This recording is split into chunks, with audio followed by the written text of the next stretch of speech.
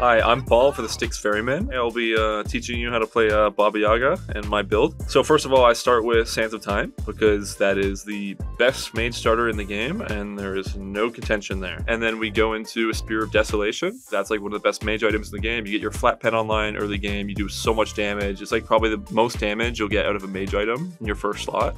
If they have healing, you're going to want to go Divine though. Second item, you want to get Prophetic Cloak. The way her passive works, the house lets you stack quicker. Third slot, you want to get a Charon's coin because it's another stacking item. Baba Yaga, very easy to stack, very good. Percent pen, kill tanks.